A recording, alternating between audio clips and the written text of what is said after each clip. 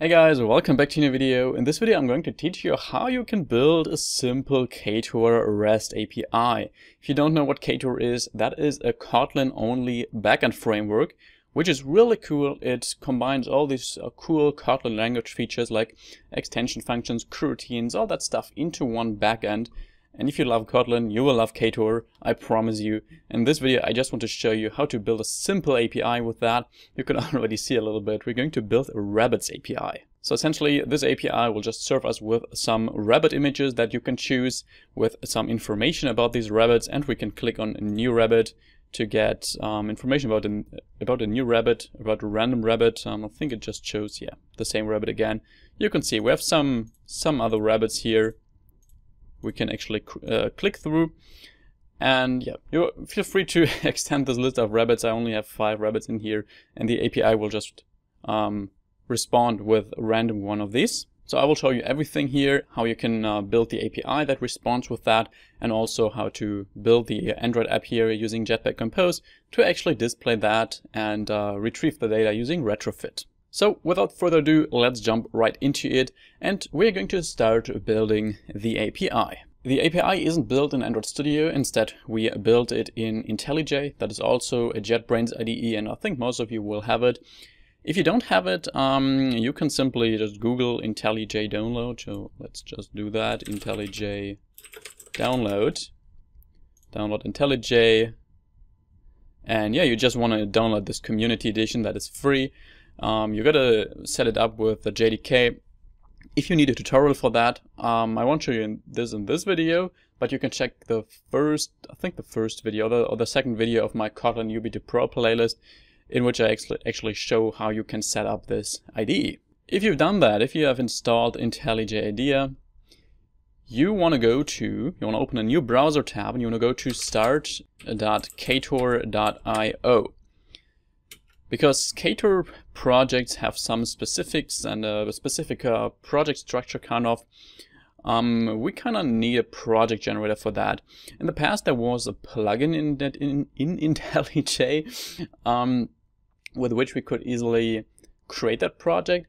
That plugin still exists, but it is marked as obsolete, so I wouldn't use that anymore. Or if you actually have access to IntelliJ Ultimate, the paid version, but as a student you get access for free, I think, then you can also use that, because in that Ultimate edition the project generator for Ktor is already integrated as far as I know.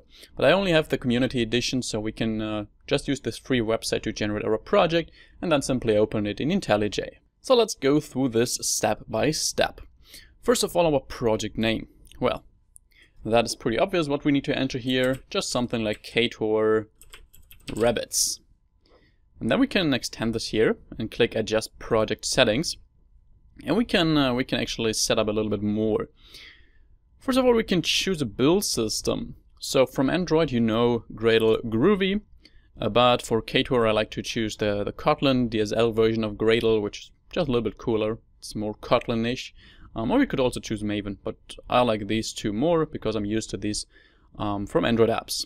Then the website. That's basically just the first part of your package name in Android. So you can just say plcoding.com, for example, and then you can see this is how your package will end up being called.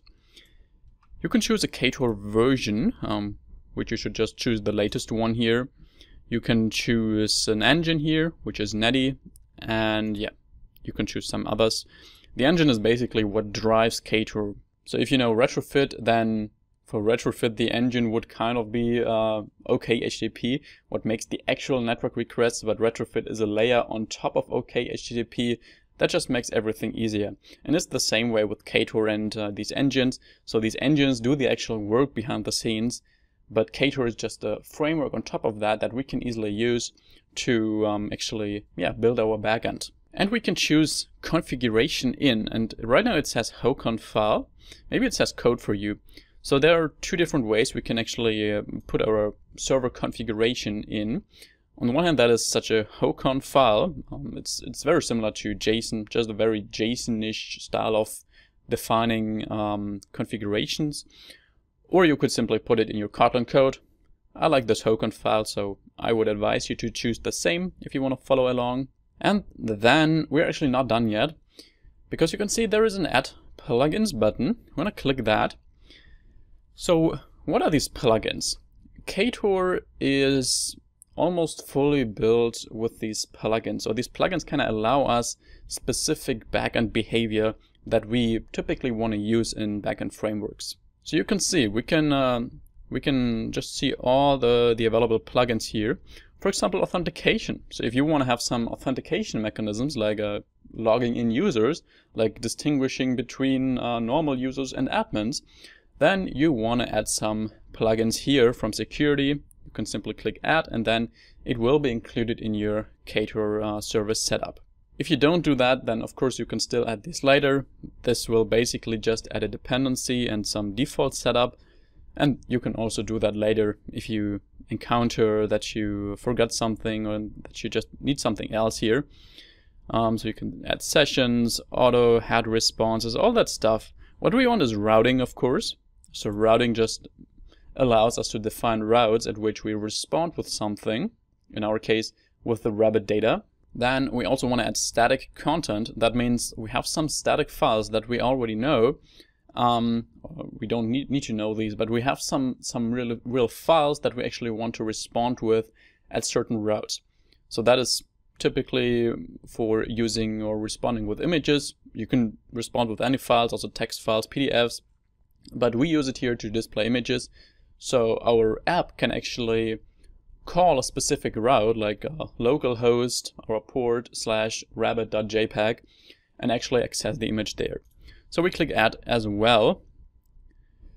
You can, we don't need status pages. That is used to simply throw an exception in your code and your server will automatically respond with a certain exception. So you could, for example, throw an unauthorized exception somewhere in your route, and then Ktor will automatically respond with the unauthorized HTTP status code.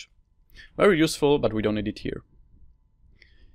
We need content negotiation. That is used for JSON parsing, so that when we respond with a Kotlin data class, it will automatically be parsed to a JSON. Default headers, you can include that, you don't need to. With that, you can just attach default headers. So just stuff that will be attached to every single header of every single response your server actually replies with. We can let's add call logging. It will just log whenever a client makes a request to our server, so we can see that.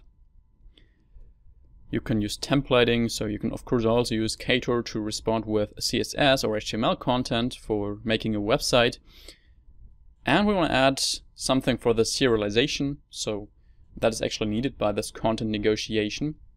To parse something to JSON, we need one of these, the Kotlin X serialization, JSON or Jackson. I'm gonna use the Kotlin one. You have WebSocket plugins here, but that is pretty much everything we need. So when we're done, we can click Generate Project, and you can see it's just downloaded as a zip file.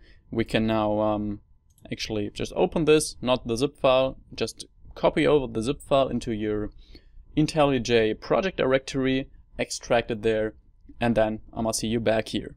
So I opened my IntelliJ IDEA, and right now I have my Twitch stream project open, the social network, which I also use Ktor for. If you actually want to see how I do that, how I build a bigger app in my Twitch live streams, and you often miss these live streams, then you can also just join this channel by clicking on this join button down here.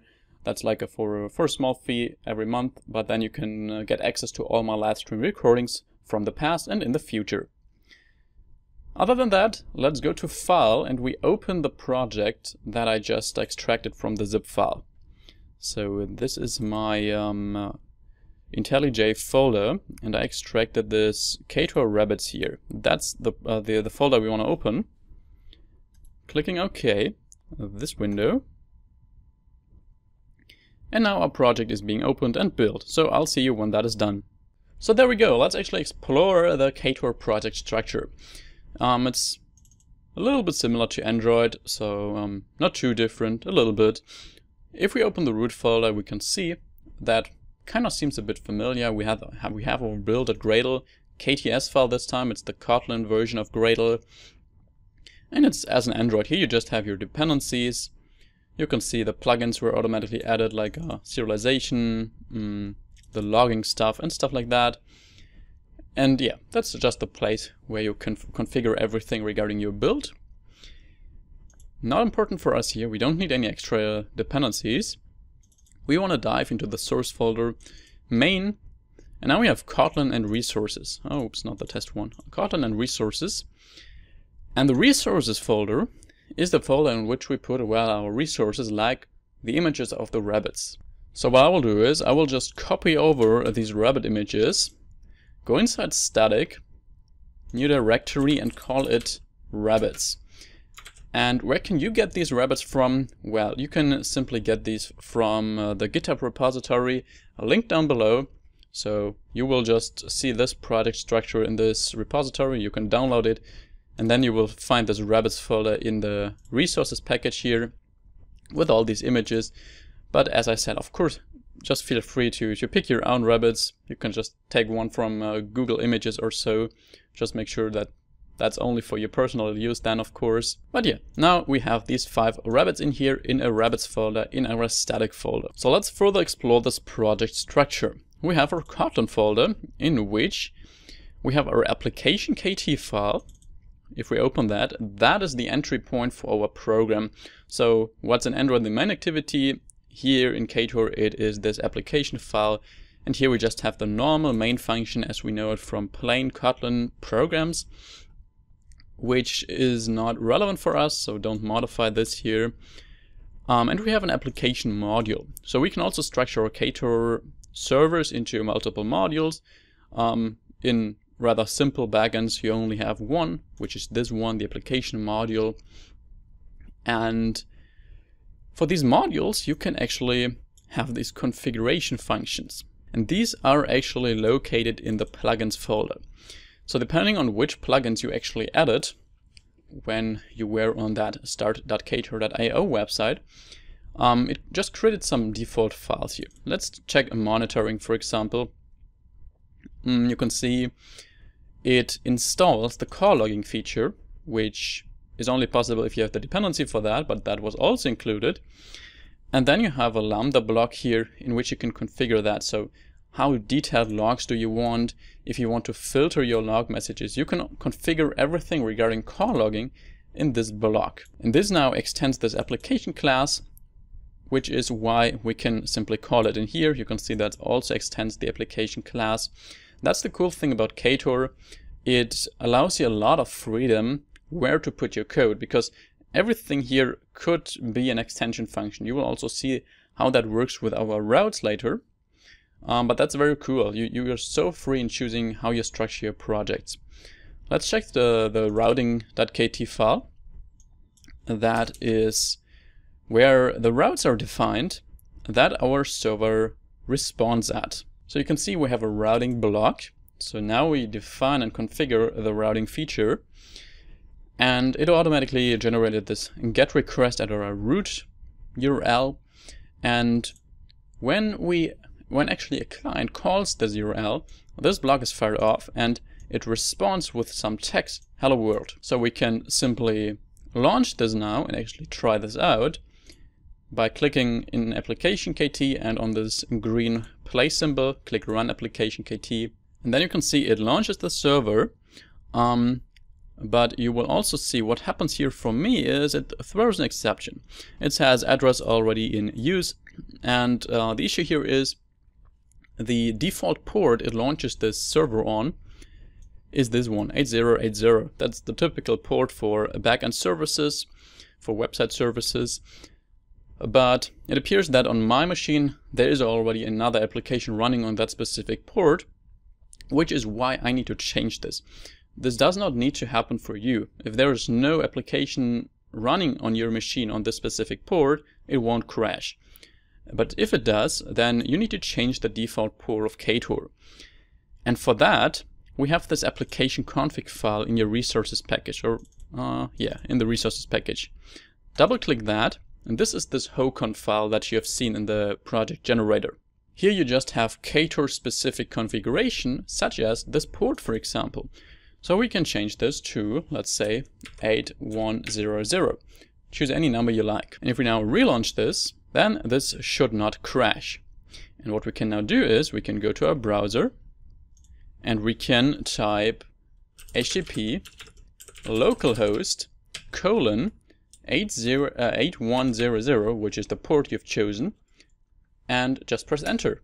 And you will see it replies and responds with our hello world code that we have in our routing block here. So that was just added by default, and you can see how easy it is for us to now respond with stuff. So I will actually remove this. We don't want this hello world response. Instead, we want a response that gives us a random rabbit. So how can we do that? One thing before that, actually, I forgot the serialization file. Let's open that. Nothing special. It just installs the content negotiation feature and just calls JSON here. This will just set up Kotlin X serialization here on our server. But other than that, you can see how you could respond with that. So you can just respond with a map of stuff, and that will then, in the end, be a JSON response. We're not going to use this, so we can remove the routing block here. And actually, right-click on our root package, create another package called routes. And in this routes package, we're going to put all of our routes. We're only going to have one here. We create a file in that routes package called RabbitRoute. And that will be a file, so not a class. Instead, we choose a file here. And as I said, in Ktor, almost everything is an extension function. Not everything, but a lot is an extension function. Also our routes. So we can say function route, import this IO Ktor routing route, dot rabbit, for example, or we can call it random rabbit. And in this function, we can now configure our route. We can determine what we will respond with, how this route looks like, all that stuff. First of all, what's important is what kind of route is it? So if you're familiar with HTTP, then you will know there are GET requests, POST requests, PUT requests, all that stuff. In our case, we just have a simple GET request here because all we do is we get some data from the server. We don't post anything to the server, we don't update anything, we don't delete anything, we just get something. So we say GET, and we're going to choose this overloaded version here of that GET function, which allows us to define a path. And this path will be the route at which we actually access this. So /rabbit, for example, or again, random rabbit. Random rabbit. You can also do it like this. Let's do it like this. And then we open this Lambda block, and in here, this will be called when a client actually accesses this route. And well, what happens in here? You could, of course, attach some query parameters for GET requests. So if the client also needs to give you some data, for example, if the client wants a specific rabbit and you want to find that in your database, then you could get some query parameters using call.parameters, for example, at rabbit ID or so. And that would give you the rabbit ID if the client attached one. But we don't have query parameters here. We actually just want to respond with a random rabbit. So let's first define what is actually a rabbit. And for that, I will create a data package here in our root package. So data dot, let's call it data.model. And in that model package, we create a class rabbit. That will be a data class. And because we want to serialize this class with Kotlin serialization, we need to annotate this with serializable actually.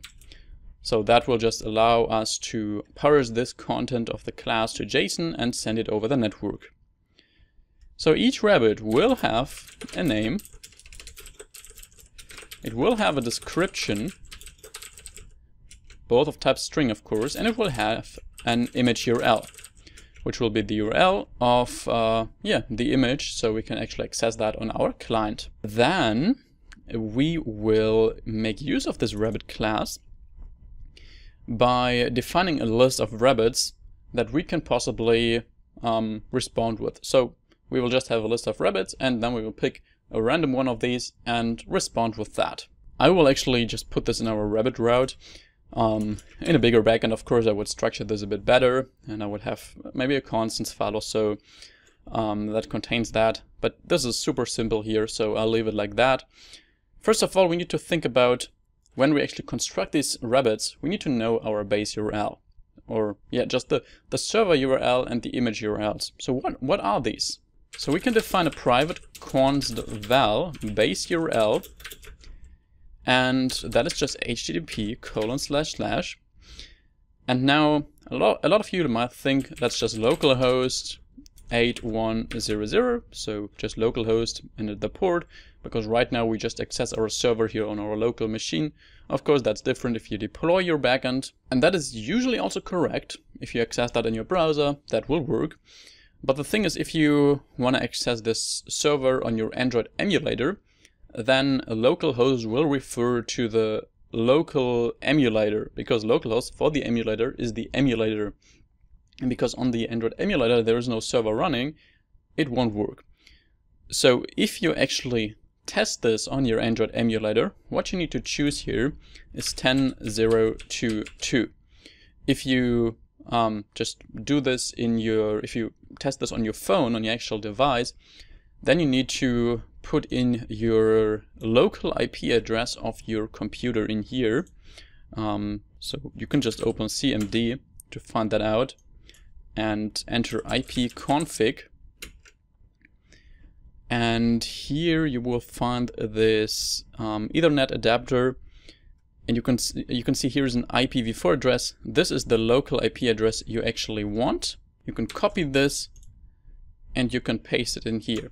So this will, if you use this way, then it will also work with your emulator, because this is just local to your network at home. So every device that's somehow connected to your router will have such a local IP address. And now I will actually paste my list of rabbits. It's just a list of 5 rabbits, as you can see. Feel free to give these rabbits your own names, your own descriptions. But what's important is this image URL here. So you can see for each rabbit, I just attach the base URL /rabbits, which is this static rabbits folder, and then followed by the rabbit name. Depending on how many rabbits you have, then you need to change the URL accordingly. And now what we can do here in our route is, we can go ahead, we can say call.respond. We're gonna respond with an OK status code. So just telling the client, hey, your request was OK. And we want to attach some data, and that is just our rabbits list. Not our rabbits list, actually. We want to pick a random one. So rabbits.random. So that will pick a random entry of this list, maybe Carl, maybe Florian, maybe Federico, and it will automatically parse that rabbit to JSON and respond with that JSON string. Right now that function is unused. You need to actually call that in your routing configuration to apply that in your backend. So let's go to routing, and in here we can just call random rabbit, and that will just make sure that we set up this route. And if we now launch this backend, we can check this box and click stop and rerun. Then hopefully nothing will crash for you. You can go to your browser, and here you can simply say /random rabbit, click enter, and you can see there's our JSON response, and it responds with a random one, this time with Carl, with the corresponding image URL. And if we click on that, I'm not sure if that works. Right now that doesn't work because, let's go back to IntelliJ. We actually just need to remove this parentheses here. So what this will now change is that it doesn't, if we leave it like that, we would need to append or prepend static. So static rabbit1 JPEG, for example. If we don't do this, the static path won't be included in our URL. So this way we just say, okay, we have resources in our static folder, but the static isn't actually part of the URL. So we can just say, as you've seen in our browser, if we relaunch this, we can just say our URL /rabbit/rabbit1. If we click reload, then this time it will actually load a rabbit. And that's already our API. So very simple, but actually very cool with Ktor. I love Ktor because it uses Kotlin, and I can only suggest you, if you are an Android developer and you want to build backends for your clients, for yourself, for any app, then yeah, really take a look at Ktor. It's an awesome backend. It's not that popular yet, but I'm pretty convinced that it will become more and more popular. Will take time, of course, but it already changed quite a lot in the past and in a good way. Yeah, so definitely try it out, and let's now get to the Android part and implement that in our Android app. So here I am, just an empty Jetpack Compose project, and I've already also included the dependencies here. So on the one hand, the Dagger Hilt plugin, here Kotlin capped and Dagger Hilt, and some dependencies, the Accompanies library to load images using Coil, using the network, ViewModel scope, coroutines, yeah, and Dagger Hilt and Retrofit. So just to make the HTTP requests, will be a very simple app. Just to get these dependencies and all that initial code, just get the initial project down below from my GitHub repository, and then you're good to go. So let's actually start to set up 2 packages. As I said, it will be very simple. Won't set up any super special package structure here. I will just have one for data and one for DI, dependency injection. And we are going to start in the data package. So we create our Retrofit API interface. So let's actually first create the Rabbit class, which we can essentially just copy from our server. So let's open that. Just copy this Rabbit class and paste it in Android Studio in our data class. So just Control V, paste this. Yes, I add that to Git. We can go to the package name, press Alt plus Enter and change this to the right package name. Remove the serialization stuff because we don't need this here. I think I use JSON here, yeah, just because I just copied over the dependencies for Retrofit. Doesn't really matter.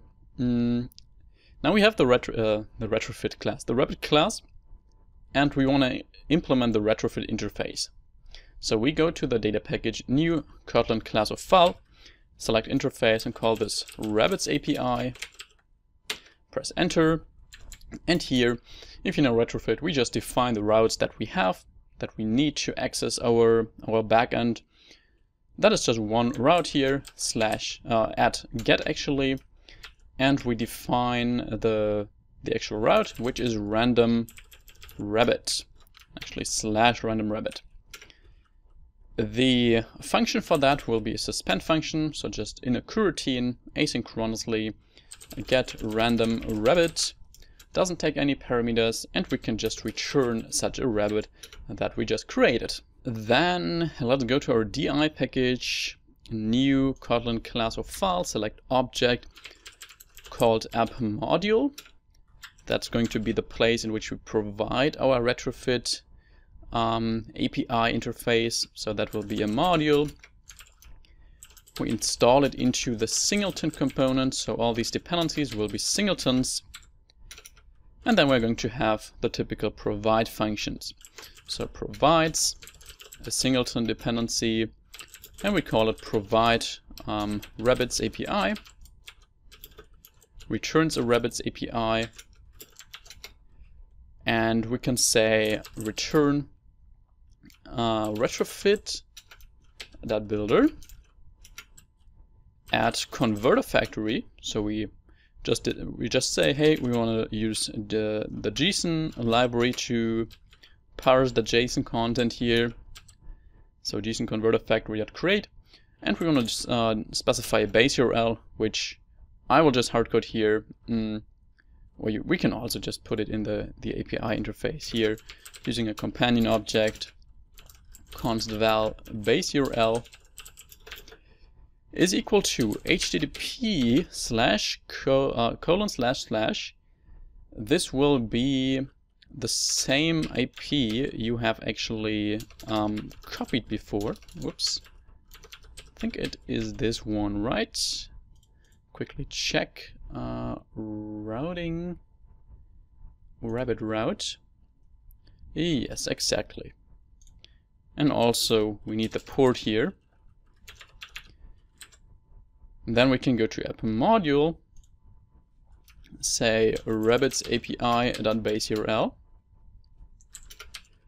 .build, and .create, and we pass our rabbits API ;class at Java.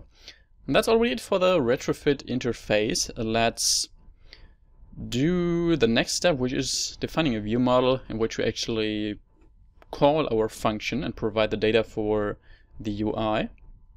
I'll just put that in my root package. New class called MainViewModel. Actually, we also need to set up Dagger-Hilt, but let's first do the view model stuff. I'll select File, and I'll use my live template, Hilt view model, which will just set up the default constructor for Hilt view models. You won't have this live template most likely, so you have to type this by hand. I'll call it a MainViewModel.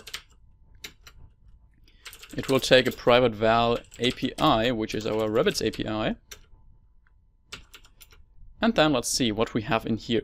We definitely need a class for the state for our UI. So data class rabbit state, which will contain the current rabbit, which is initially null. So let's set it to null. And it will contain an isLoading boolean, which is false initially. Then we can say VM state, which is also a live template you won't have. If you want to find out how I set up these live templates, then just search on my channel for that, like Philipp Lackner live templates, Android Studio or so. Then yeah, that's a video where I show exactly that.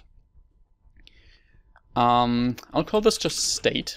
That will be of type rabbit state and initialized with an empty rabbit state.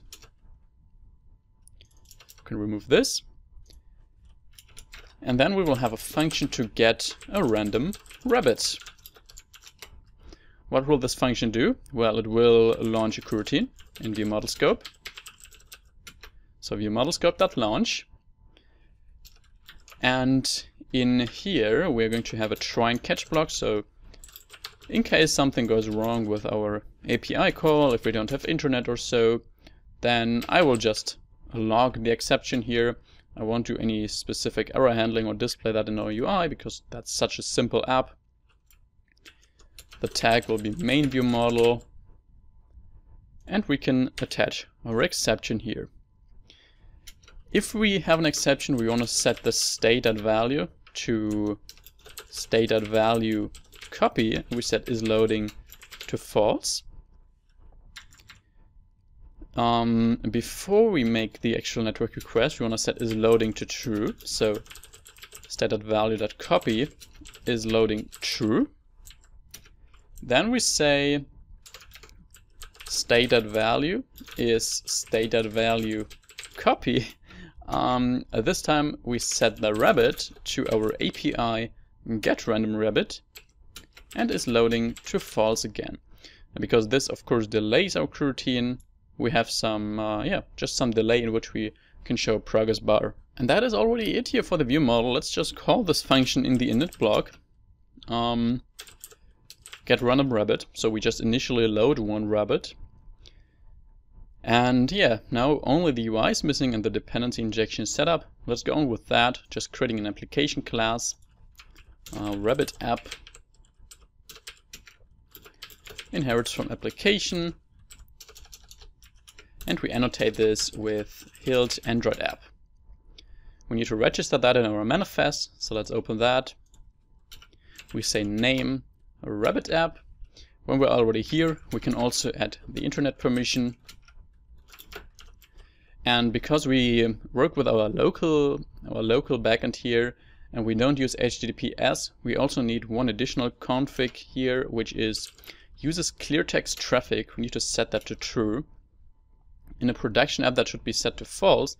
So you only allow encrypted traffic using HTTPS, but since we don't have that here, we need to explicitly allow that. We can close this again. We can close this. Actually go to main activity and just set up our UI now. So we're going to have a column in which we just put our different composables, our image, title text, description text, and button and progress bar. That column will have a modifier to fill the whole screen size. And I will add some padding of 32 dp. And can we format that? Yes, we can. Then, in that column, we will need a reference to the view model. Type MainViewModel, which is equal to HildViewModels, HildViewModel. And to be able to do that, we need to annotate this activity with Android entry point. So just that dagger_hild is able to inject dependencies in this Android component, which in activity is in the end. And then we can get the Rabbit state using our view model. That state, that value, that Rabbit. And we can get the isLoading state using view model state value isLoading. And if that Rabbit now is not equal to null, then we want to show our Rabbit data. So first of all, we want to show an image of the Rabbit that we just load from our API. We use the core library for that, so we can say image. The painter will be remember image painter. That comes from the core library, with which we can easily now load a remote image. We can say the data is our URL, so rabbit.imageURL. And we can also make this fade a little bit by adding a builder where we set crossfade to true. Content description could just be Rabbit, for example. Rearrange this a bit, and we need an annotation here, I think. Yes. Now we can move this to main activity.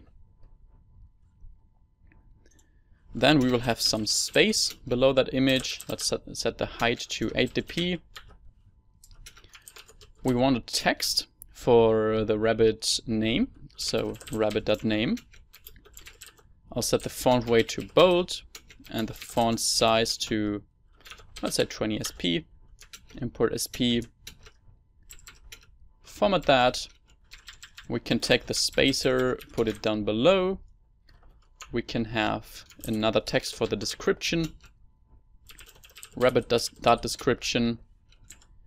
Something that comes down below. Yeah, we want to have another spacer. And then outside of this lat block, we want to show the button. So we always want to show the button, no matter if the loading was successful or not. So we can say button. OnClick will be viewModel : getRandomRabbit. So we just call the getRandomRabbit function. And I want to align that to the end. So modifier is modifier.align alignment.end. And the text of the button will be get or just next rabbit. Okay, and one more thing for the progress bar. Let's have another spacer with a height of 8 dp. And then we have a check if we're actually loading. If we are, we show a circular progress indicator. And that should actually be it. So I think this Android side should be pretty clear if you're somehow familiar with Android and my projects. So that's why I went through this a little bit faster, because that's also not the focus of this video. But let's actually launch this and try it out. So that's my old app. Let's wait until the other one is actually built. So let's hope everything goes well and nothing crashes. And we don't get anything. Oh, we do. Yeah, so that looks fine. We could have centered this, of course. I wasn't sure if my API was running, so make sure that your server is actually running. We can click next rabbit. And yeah, we get another rabbit. These images are very large here. So one is even like 26 megabytes or so. Of course, in a real backend, you would compress this for such a simple display, but I was too lazy to do that. So that should actually now work fine. And call also caches these. So when these are loaded once, then these will display a lot faster. But that works pretty cool. So if we now take a look in our backend, then you can see all these GET requests. That is this call logging feature. Just whenever a client accesses a route, then it will log this here. Very useful. So that is actually it for this video. If you want to learn more about Ktor, so if you learn how to use a database in that, so to persistently save data, like MongoDB specifically, if you want to learn how you can use authentication in Ktor, if you want to learn how you can actually communicate with real-time traffic in Ktor, so with WebSockets, then you really want to check out my courses down below. I have one course about Ktor that shows you how to just build the typical REST API, so MongoDB, authentication, hashing passwords, and all that stuff that belongs to typical REST API. And I have another course, the DoodleCon course, which is in which we will basically build a real-time drawing game, so real-time Scribble game, and that will use WebSockets. So that fully focuses on this WebSocket feature of Ktor, which is comparable, for example, to a Firebase snapshot listener, so the real-time listener of Firebase that will notify you about changes. And yeah, you really want to check these courses down below. I will also give you a discount code here because you finished watching this video and you're obviously interested in Ktor, and that is Ktor_lovers. If you use that, you will get 15% off of my both Ktor courses. Enjoy that, and thanks for the support. Apart from that, I wish you an excellent day, and I see you back in the next video again. Bye bye.